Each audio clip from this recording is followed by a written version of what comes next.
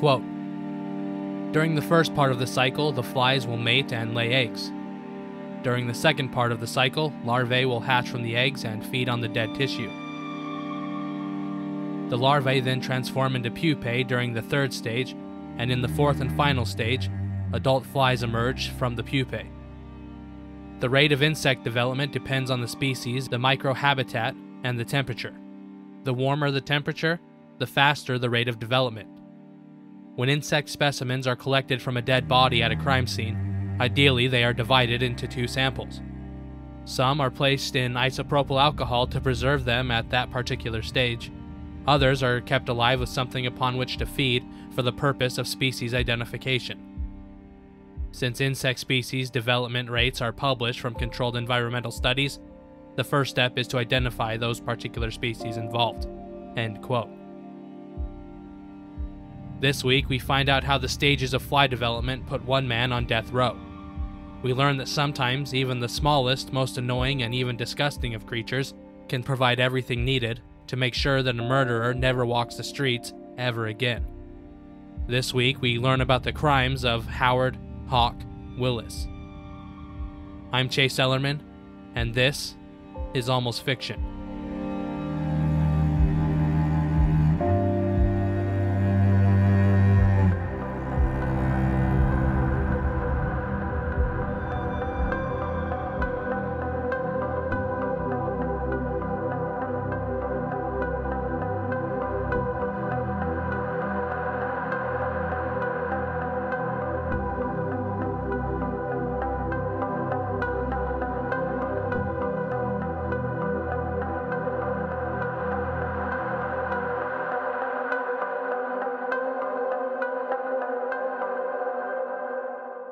Chapter 1, 2002.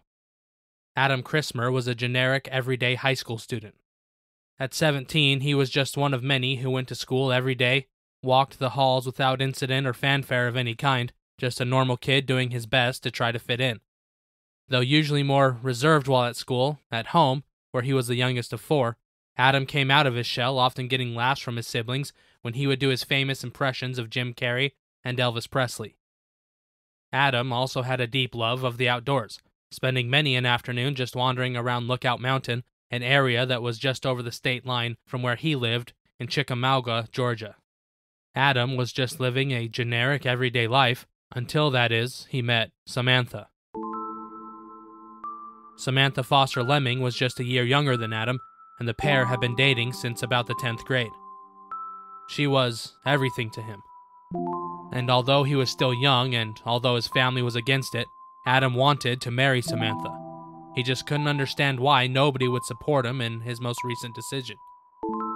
His mother and stepfather weren't exactly thrilled when he had told them that he wanted to drop out of high school, but they at least had supported him in his decision, even if begrudgingly. He just wished they would support him in this. But after many talks, most of which escalated into full-scale arguments, it was clear that they just weren't willing to budge. So, searching for support, Adam and Samantha would eventually find what they were looking for in one of their friend's parents, a man named Howard Hawk Willis. Finally, an adult who was on their side. Howard Hawk Willis was a 51-year-old man and the father of Kelly Willis, a girl who had been a mutual friend of both Samantha and Adam. For whatever reason, he had taken a special interest in the young couple, and when he had heard their parents weren't willing to sign the paperwork for them to get married, he decided to help them come up with a plan. As he schemed with the underage teens, the small, strange group began to spend more and more time together, eventually getting to the point where both Adam and Samantha's family began to become more than a little worried.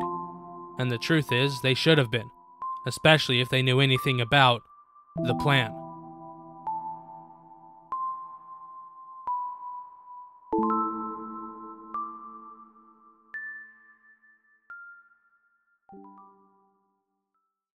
Howard had figured out that according to Georgia law, there was a loophole in which minors could marry each other without their parents' consent if the girl was pregnant. At the time, though, Samantha was not pregnant and had no plans on becoming pregnant, so instead, on the advice of Howard, Samantha made an appointment with a doctor to have a pregnancy test performed. Then, right before her appointment, Samantha approached a friend of hers who was at the time pregnant and obtained from her a bottle of urine. Samantha then took that urine to the doctor's office where she passed it off as her own, and just like she knew it would, the results showed positive for pregnancy. Now, with doctor's note in hand, the young couple had everything they needed to tie the knot, which they did on a hot August afternoon at the Walker County Courthouse in Lafayette, Georgia. Howard Hawk Willis was with them. Chapter 2, 1999, 3 years earlier. Before he met Adam Crismer and Samantha Lemming, Howard Hawk Willis was a nondescript member of society. He was on his second marriage. His first wife, at least according to him, had left him one day after she took $900 from their savings and told him that she was going to the grocery store. She never came back. Apparently, Howard hadn't yet learned his lesson, as his newest marriage was now seemingly heading down the same path as his first one. Maybe it was his personality, or maybe it was the long hours spent away from home at his job as a long-haul trucker, but either way, things weren't looking so good for Howard and his wife. Then, almost overnight, everything in Howard's life changed, and not for the better. There are people who live on the edge of society, people who make their living by facilitating things. They are the kind of people you go to when you need something that is hard to find or maybe even illegal. Kenneth Hart Adams was one of these people. Someone who could get you drugs to fall asleep, keep you awake, or put you somewhere in between. Kenneth was known to frequent truck stops, especially in the New Jersey area, where he provided his service as a facilitator. This is where he met Howard, who was just finishing a run before returning home. Kenneth had a deal, and he was looking for just the right driver, someone who was interested in making a lot of money. He was also looking for someone who would be willing to drive a load of limes from South Texas all the way back to Brooklyn, New York. He then went on to say that the load of limes was just a cover for the load of cocaine that was the real price. And as long as he kept his mouth shut and didn't get pulled over, Howard could expect to receive $90,000 for his little bit of work. And to show him that he meant business, Howard received $20,000 as a show of good faith. On October 16, 1999, Howard picked up the load, and 2 days later, he pulled into the arranged spot by a warehouse in Brooklyn.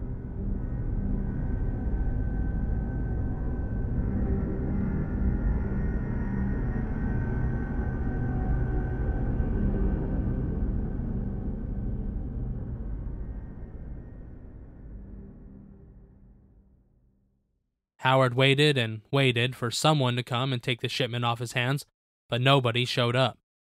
Now nervous, Howard called the number for the contact in Brooklyn, but there was no answer. He tried again with no luck. For 3 days, Howard waited, sleeping in the cab of his truck, only a few feet away from the 786 kilos of cocaine and several tons of limes that were concealing the drug.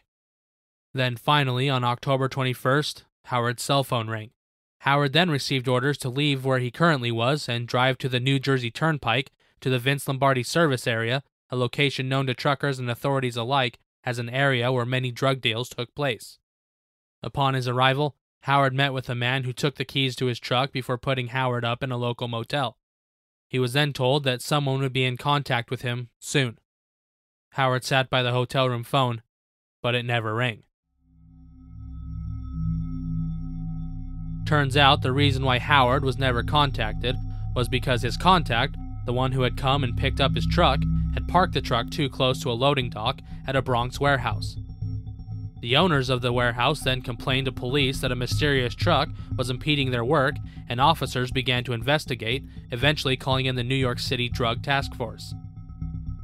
So, while Howard waited in his Meadowlands motel room for a call that was never going to come, investigators began to look into the truck's owner, eventually getting a hold of Howard's wife, Wilda. When questioned, Wilda Willis told officers that all she knew about the truck was that it had a ton of limes and that she was worried about maybe losing the load to rot if nothing was done about it soon. Working with this concern, officers then get Wilda to give them permission to open the truck. Inside the trailer, officers discover 27 pallets of limes along with 656 bricks of cocaine.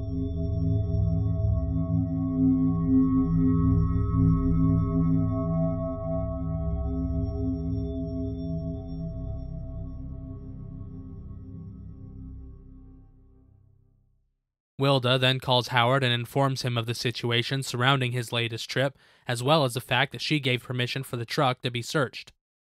On October 23, 1999, Howard ran. First, he took a train home where he stayed for a day or two before getting on a plane and returning to New Jersey. He was arrested as he deboarded the plane in the Newark airport. He went quietly. As he was driven to the county jail, Howard made up his mind that he was going to snitch. He was going to tell officers everything he knew, and hopefully they would go easy on him.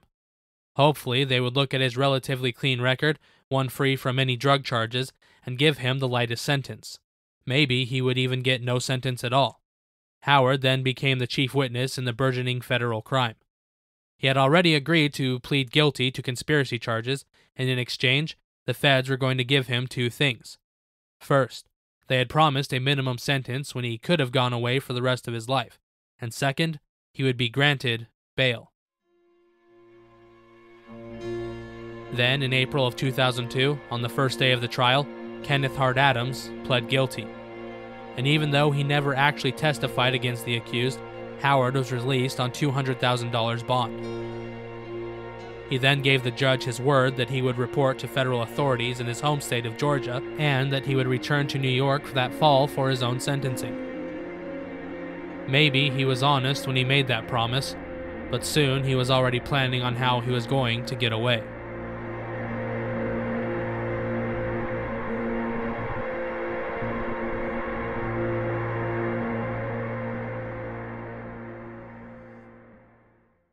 Chapter 3.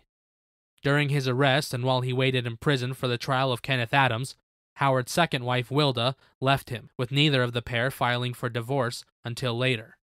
Now single and broke, Howard tried to figure out a way to finance a life on the run, but he was quickly coming up short.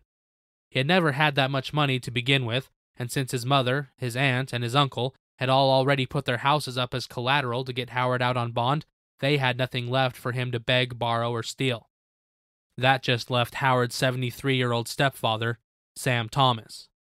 Howard knew Sam wasn't just going to give him money, especially if it meant that Howard was going to run. So, Howard would just have to get Sam's money another way. Now, it's unknown if Howard's new and underage friends were involved, or if they even knew about what Howard had done, but what is known is that in the fall of 2002, Howard Hawk Willis murdered Sam Thomas. Bradley County, Tennessee. Early September 2002. Sam Thomas lived alone in his house on Old Lead Mine Valley Road in an extremely rural area. It was so rural, in fact, that it would be over a month before anyone even knew that Sam was missing. Howard quietly infiltrated his stepfather's home and located the old man. There were no words, no begging or shouting. Howard simply raised his gun and pulled the trigger. The easy part was now over. Howard dragged the limp form of his stepfather outside where, picking up an axe and hacksaw, he began to cut up the slowly stiffening body. As he worked, he placed the now much more manageable pieces in the trunk of his car before heading back into the house where he cleaned up every last drop of blood. Then, climbing back into his car, he drove Sam's body south to Walker County and up Lookout Mountain. Finding a spot he deemed acceptable, Howard dumped the pieces of Sam Thomas, spreading them out over a small patch of ground. Then he simply left. It would be over a month before Sam Thomas was reported missing on October 7th. 1 week later, Sam's torso was found by hunters walking through the wilderness surrounding Lookout Mountain.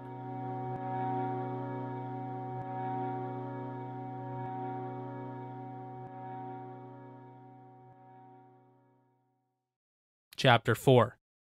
Howard continued to hang out with his underage friends and even used his newfound money in the form of credit cards stolen from Sam Thomas to buy them gifts as he worked his way to the next part of his plan. On the few occasions when Willis was seen in the company of the two youths, Adam and Samantha, multiple witnesses would state that the way Howard treated Samantha was less than appropriate.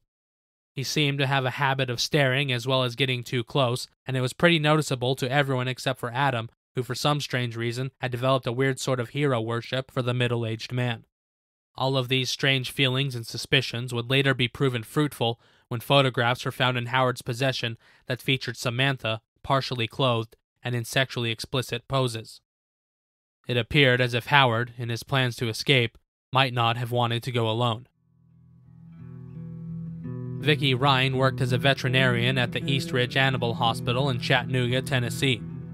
On September 25, 2002, a dog by the name of Doge was checked in for boarding. The owner, Samantha Crismer. Doge was never picked up. Miss Wilma Clay was Howard's mother's next-door neighbor. From April 2002 to September of that same year, she had, on multiple occasions, seen Howard, his daughter Kelly, as well as two other young adults who matched the descriptions of Adam and Samantha Crismer. After September, however, she never saw the young couple ever again. Then, on October 5th, Miss Clay went outside to smoke a cigarette and saw Howard, himself smoking a cigarette, standing beside his mother's red Jeep. It appeared to be loaded down, full to the brim of what looked like personal belongings. She then finished her cigarette and headed back inside. October 4th. Patty Lemming, Samantha's mother, went to the Pizza Hut to pick up dinner for her family. While there, she was happy to see her daughter, who was there waiting herself for a pizza Howard had ordered for their own dinner. She greeted her daughter, telling her she wished that she could see her more, when Adam, her daughter's husband, came through the door and, ignoring her, took her daughter Sam by the arm and said, quote, "Howard said, let's go," end quote. She never saw her daughter alive again.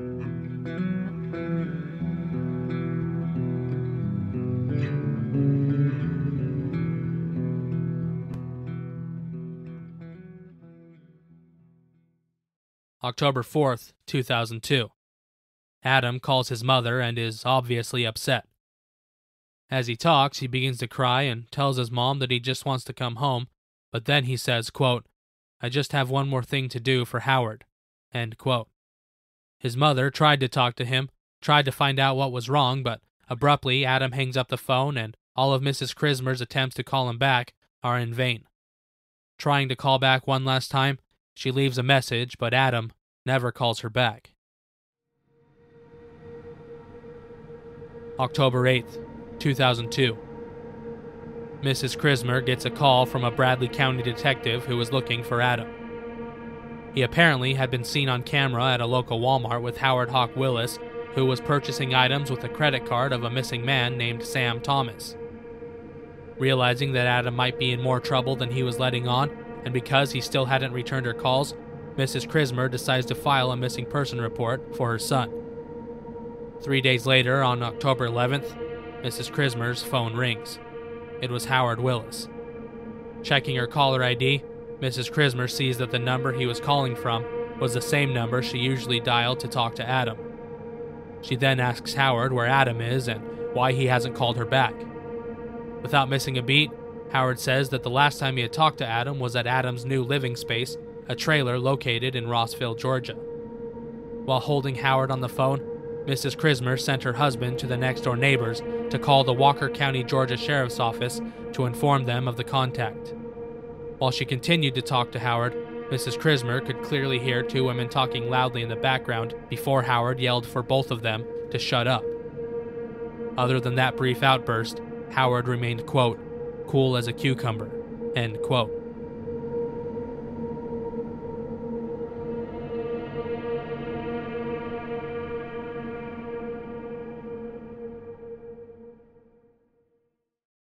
On October 8th, 3 days before he called Adam's mother, Howard had been interviewed by investigators from Bradley County and was specifically asked if he knew about the whereabouts of a missing couple. At that time, he told officers that he had last seen them 4 days earlier on October 4th. When he was then asked where they were, he claimed that he didn't know, but he thought maybe they could be in Georgia. Officers were then sent to Georgia to try and locate Samantha and Adam, but they were unsuccessful. Then, on October 11th, Howard Hawk Willis is arrested at the home of his Aunt Marie on federal charges of credit card fraud, a violation of his parole.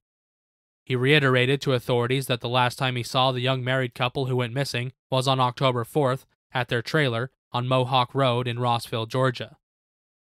The search for them continued. October 11th, 2002. On the same day that Howard is arrested, a fisherman named Luther Earl Whitson observed what he believed was a mask floating in the water on Boone Lake in Washington County, Tennessee. The mask, upon closer inspection, was actually a severed human head. He immediately called 911. 24 hours later, another fisherman, Edward Brownlow Baker, was fishing in a tournament on Boone Lake when he found a hand floating in the water. Using a fishing net, he retrieved the hands before heading back into the dock where he met the officers after calling in what he had found. Later that same day, a crew of inmates participating in a service program found another hand on the shore of Boone Lake where it was photographed before being taken in as evidence. Investigators then began the seemingly impossible task of identifying the remains that were found in Boone Lake. They started by calling individuals who had recently reported someone missing, and that's when they learned from the Crismer family that their missing son Adam had a BB embedded in his cheek from a prior incident. The head found in the lake had a BB firmly embedded in its cheek. A DNA test was then ran and confirmed. They had found Adam, at least parts of him.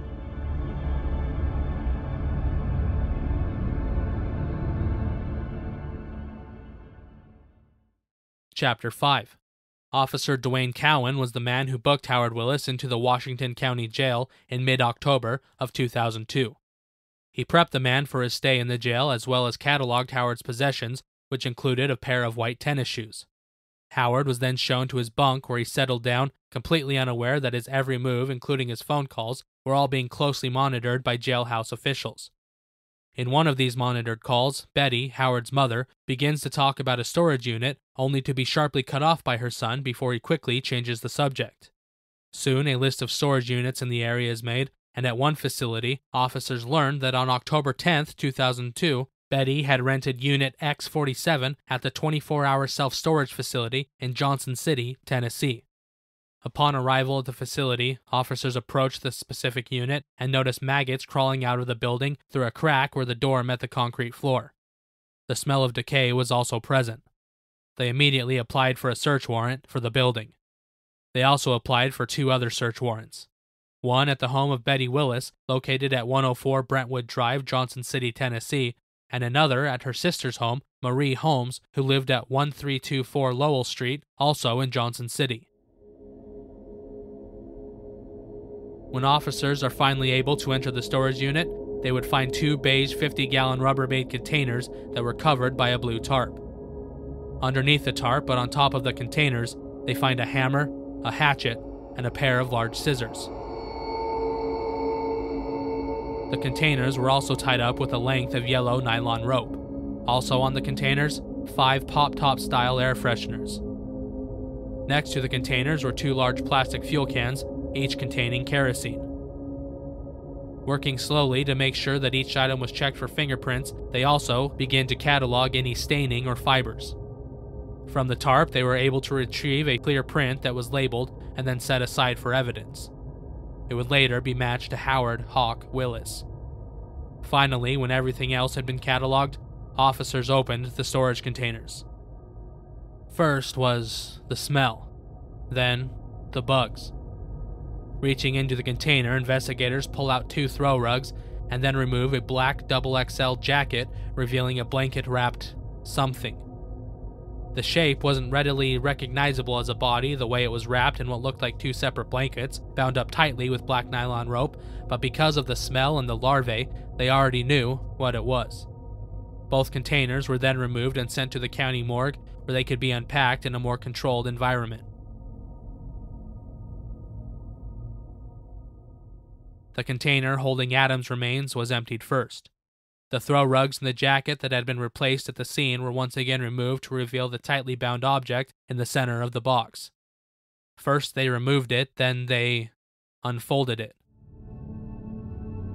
In order to make the boy's body fit inside of the container, Howard had not only removed the head and hands, but had also used a chainsaw to cut Adam's legs, but not all the way through. He had gone just deep enough to break through the bones and make it easier to fold the teen in half before placing him in the storage bin. Small bone fragments as well as fibers embedded into the skin showed that it had been done after the boy had been wrapped up. Other fibers were found that were consistent with fibers removed from Adam's head that had been found not long before in Boone Lake. Adam's head had a bullet entry wound that started beneath the chin before traveling up through the pharynx and out through the base of the skull. Stippling around the wound showed that the shot was fired at close range within approximately 2 feet. Bruising around the entry wound showed that Adam had been alive when he had been shot. After Adam's remains had been gone through and all evidence collected, they next began to unpack the second container. First, they removed a pillow still inside its patterned pillowcase. Next, they removed 2 small rugs to reveal Samantha Crismer. She was nude and a gag had been placed around her mouth. Around each of her wrists ran a zip tie with a third zip tie binding them together behind her back. Each of her ankles also bore a zip tie, but they were not bound together. Discoloration and bruising underneath the zip ties showed that Samantha was still alive when she had been bound. She also had bruising to her right leg, her right breast, her right shoulder, as well as both of her feet. A talk screen then revealed that she had benzodiazepine in her system, indicating that she may have been drugged. The cause of death was 2 gunshot wounds to her head, with the bullet fragment still inside of her skull.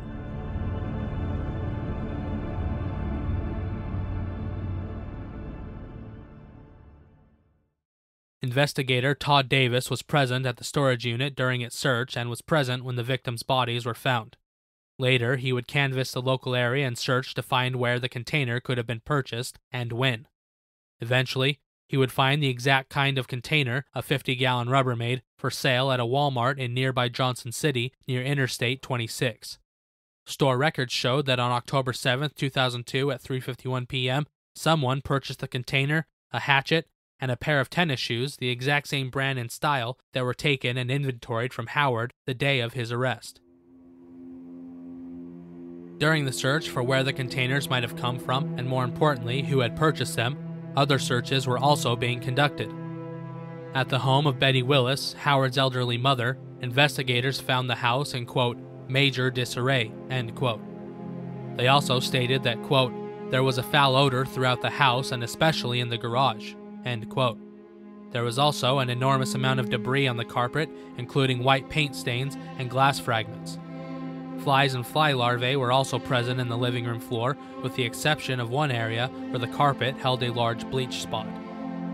As investigators moved deeper into the house, they also noted that parts of the carpet in the dining room and hallway had been cut out and removed.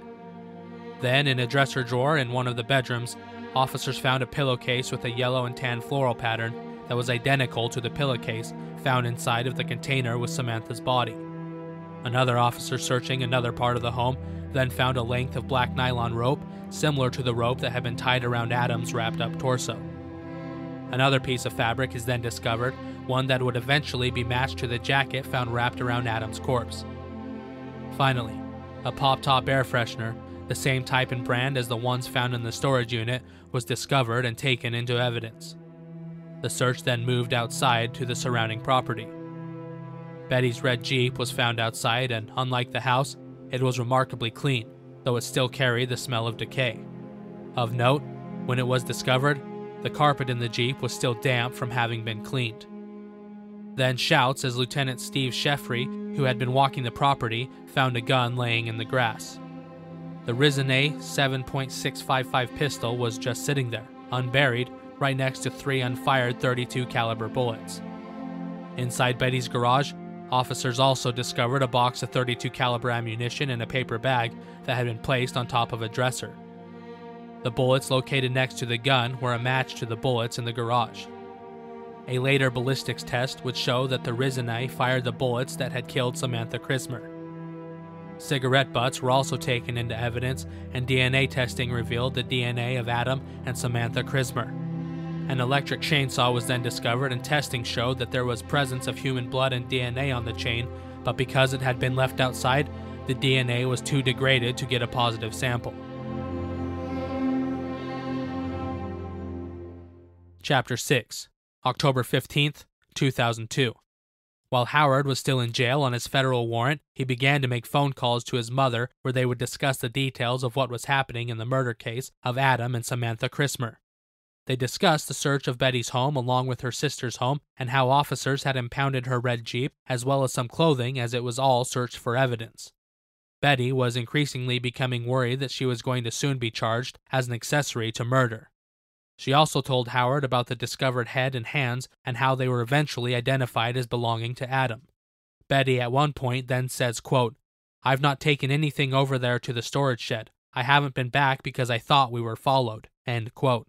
Howard immediately responded to this by starting to tell his mother to shut up before she cut him off by saying, quote, "They already know." End quote. Betty wasn't the only person who Howard talked to while in prison. He had apparently also been in contact with his second ex-wife, Wilda.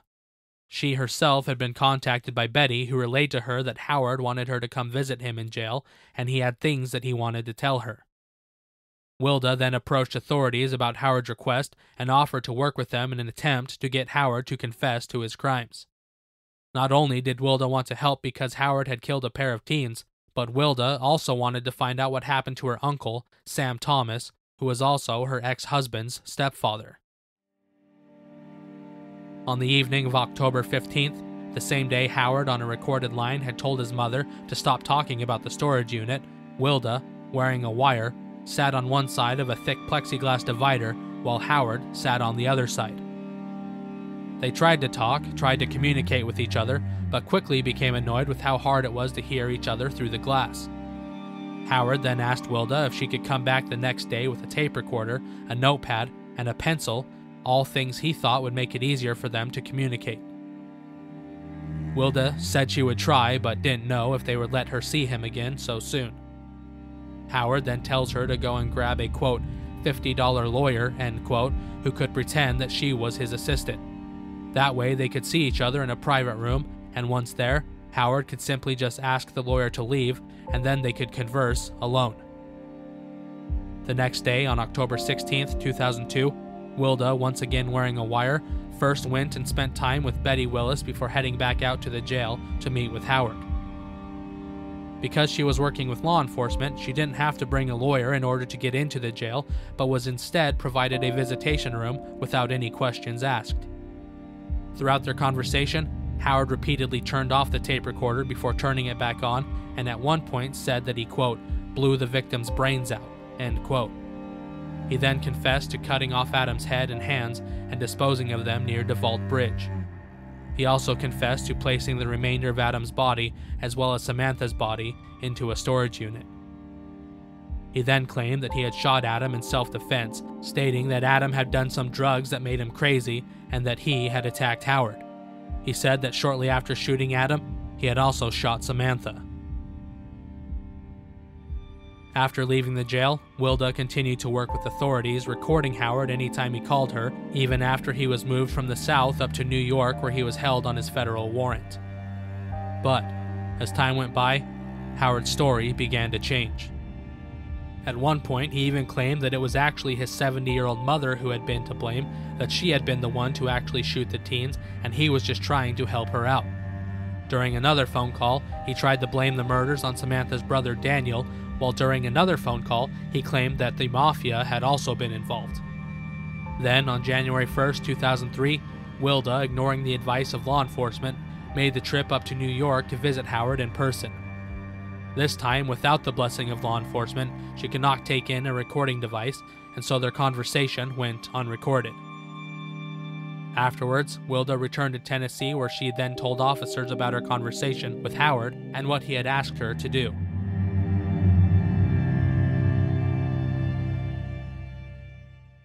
The first item on her to-do list from Howard was to find the actual chainsaw he had used, one that he claimed Betty had thrown out of a car window. Wilda had received very specific directions where, starting from Chattanooga, she was to take I-75 north past Utawala exit and take the exit at the gravel pull-off for runaway semi-trucks. Howard then said Wilda was to park next to the guardrail and walk until she could no longer see her car, then take a right into a ditch where she would discover the chainsaw. She was then supposed to take the chainsaw, clean it with gasoline, remove any fingerprints, and then take the tool to the home of Daniel Foster, Samantha's brother. Then she was to break into Daniel's house, steal some of his clothes and personal items before wrapping them around the chainsaw and placing it underneath his trailer.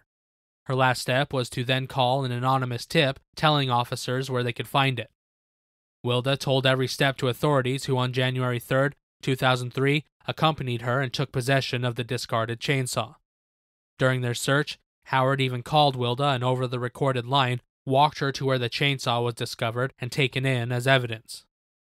In a subsequent phone call, Howard told Wilda to find certain other objects he had thrown in the river so she could place them with the chainsaw underneath Daniel's home.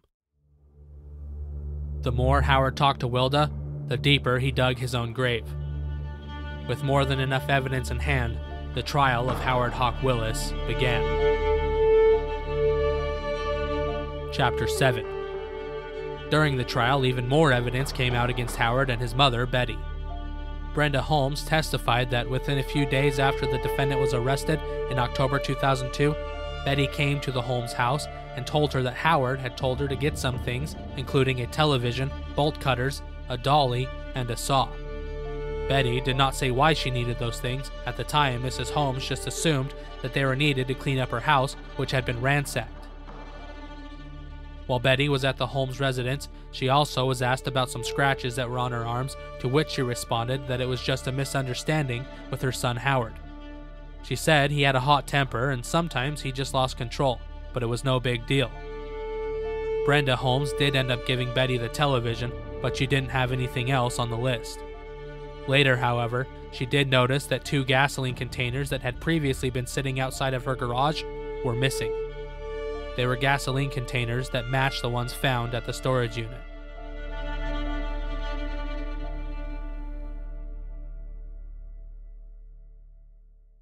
The defense then called on the testimony of Dr. Robert Allen, who was not only Betty's neighbor, but also her physician as well. He stated that on September 15, 2002, Betty was hospitalized after she exhibited psychotic behavior, paranoia, and anxiety. He also stated that he had been inside of Betty's house after she was hospitalized, only to find out that it had been vandalized. The refrigerator and other appliances had been overturned, the toilets in the house were broken, and there was graffiti painted all over the walls. There was also a maggot infestation and clumps of food that had been strewn about the house. The doctor would eventually write a letter of his findings to give to Betty's insurance company to support her claim of vandalism. Next, Dr. Watson Horzelski was brought in to testify for the state. In order to seek the death penalty, they had to first prove some aggravating circumstances, one of which was how long Samantha had been kept alive after her husband Adam had been murdered. If the state could just prove that there had been kidnapping involved with Samantha's murder, that she had been restrained after the death of her husband, it would be enough to trigger the possibility of the death penalty. Dr. Watson Horzelski then went on to describe to the jury the particular species of fly that was discovered at the scene before going into detail about the fly's life cycle. She then stated that she believed that the insect activity began before the bodies were placed in the containers and not after. She went on to describe Betty's home and how the same species of fly larvae were present in multiple areas throughout the house, especially in the carpet in the living room. Then she described how the fly activity and the maturation of the larvae led her to believe that Adam had been killed up to 36 hours before Samantha had. Quote, she based her conclusion on the fact that the flies on Adam's body had matured to the 1 to 4 day old pupae stage, but the flies on Samantha's body had matured only to the larvae feeding stage. End quote. This meant that Adam had been murdered between October 5th and October 8th, and that Samantha had died between October 7th and October 12th. To corroborate the doctor's findings, Dr. Arpad Vass was then called to the stand where he testified that his analysis of the tissue samples from the victim's liver and kidneys were consistent with the finding that Adam had died first. He then presented his time of death as being between October 4th and October 8th for Adam, with Samantha having died between the dates of October 6th and October 8th. Other witnesses were called both for the defense and prosecution before finally the jury was sent to deliberate. When they returned, they found the defendant, Howard Hawk Willis, guilty of first-degree premeditated murder of Adam Crismer, the first-degree premeditated murder of Samantha Crismer, and the felony murder of Samantha Crismer in perpetration of or attempt to perpetrate a kidnapping. For the families involved, it was finally over.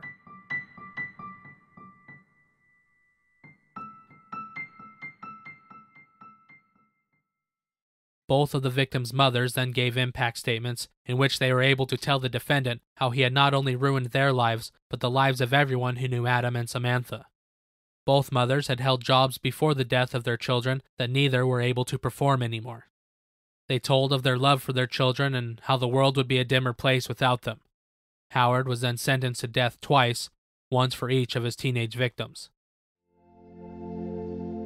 In October of 2010, 8 years after her son was murdered, Teresa Christmer Lynch, Adam's mother, finally took possession of her son's body when she was given his ashes on a Saturday in Fort Oglethorpe, Georgia.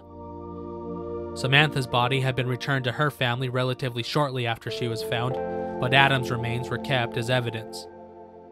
As she held her son for the first time in over 8 years, she began to sing Adam's favorite song, Angel from Montgomery. A memorial service was later held and attended by Adam's friends from Ridgeland High School. Sharon Gladden, a mother of one of Adam's friends, Jonathan Gladden, said, quote, "Jonathan has a speech impediment, and Adam was one of the only people that didn't tease him," end quote. She would go on to say that Jonathan would never forget Adam. Howard Hawk Willis is still in prison on death row in Tennessee. He's still fighting to have his death penalty overturned.